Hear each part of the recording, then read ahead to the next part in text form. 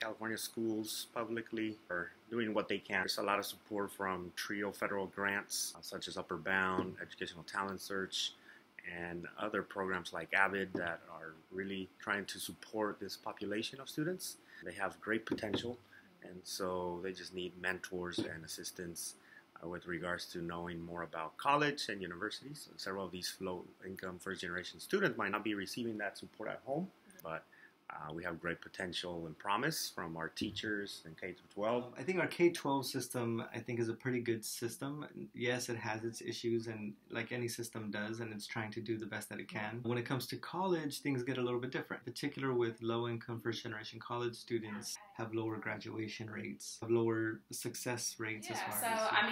I definitely think the ways that we can improve would be talking to students earlier about what their education is supposed to mean. I think as a newcomer to California, I know that we're currently working on creating a program to help with the new funding structure that is going to be available in certain areas in California, where we're certainly trying to make a more equitable platform for students that are first generation, students of color, students with disabilities, students whose first language is not English. We are recognizing that we need more diversity in our education, and that the school systems are trying to figure out how to get the funding there to get the students where we need to be. But I think we have a long way to go. I also think that more people need to have the opportunity to talk with these students to find out, like, why aren't they being successful? Sometimes it is the area, the lack of funding, but sometimes it's just the student not being taught that they deserve to be there and that they have something to add to the table. And one of the things that we can do is just kind of empower students to talk about what their goals are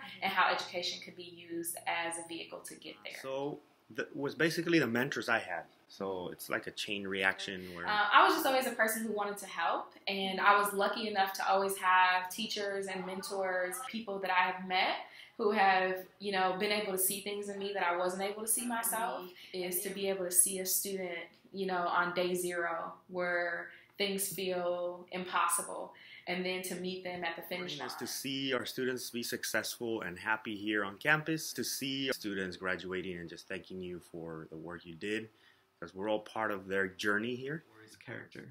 Do they have a caring, compassionate, empathetic character? Being a good mentor means like being able to kind of take a step back and think about, what the person is trying to accomplish, and then what specific ideas or strategies you have that are going to be helpful to that person. I think that UC Davis, even hiring me, is just another way that they're trying to show that they want a more diverse and inclusive community.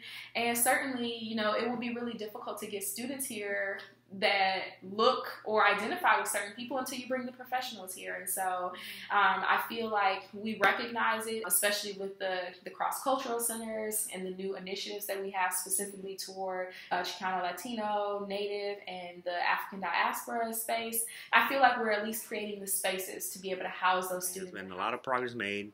We have beautiful centers across the board. We have great faculty. Given we need to diversify more of our faculty and our staff, but I think that we're making great progress in that area. We're in a great place here at UC Davis. The educators believe that schools in California are making great progress but still need change. They suggested that mentors could potentially help minority, first-generation, and or low-income students succeed.